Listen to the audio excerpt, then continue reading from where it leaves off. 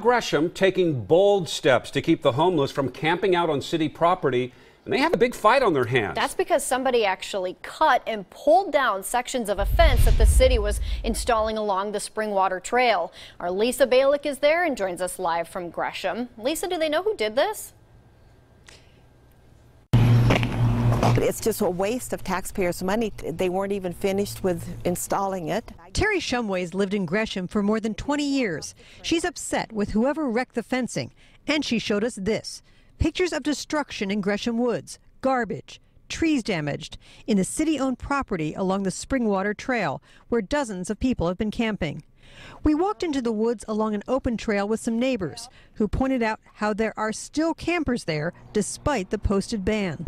We call the police, they come and post them, they move the camps out, and the camps move down the road 50 feet, maybe half a mile, but they're back. Police tell me they will make arrests. Because we're going to investigate the damage to this fence also. It's a pretty large scale vandalism.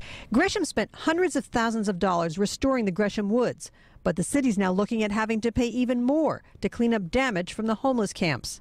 But just because most campers are now out of the woods and the city is trying to protect nature, it doesn't mean that it's any safer along the Springwater Trail. I've been approached actually about 4 times inappropriately by male people on this trail. In what way when you say inappropriate?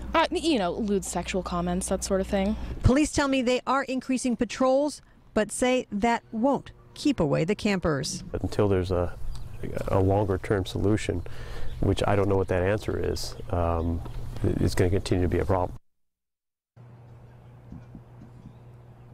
Police are offering a $500 reward to find out who cut the fence and took it down in places. Take a look. I wanted you to see here, take a look here, burned sections as well. And the city does, by the way, under city code, have the right to close off public property in order to protect open space. So that's what they've done, and they may even have to build something stronger here.